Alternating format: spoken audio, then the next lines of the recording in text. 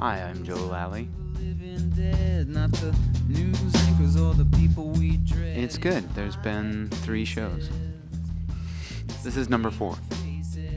This tour is 14 dates in a row, and it's sort of the northeast corridor of the states. So it's pretty fast, but covering some ground. This tour is the first time the 3 of us played together, and it's going well. There hasn't been any super low turnouts, which there can be, and maybe there will be on this tour.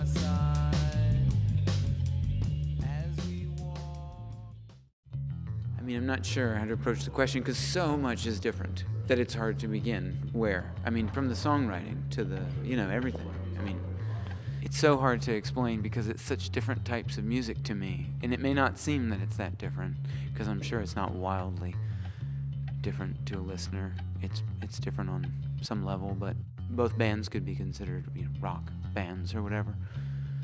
But it's really a different animal when you start talking about sound and how things are put together. I mean, we're just talking about like raising the volume level of the stage volume like so much that you just enter a different sonic atmosphere.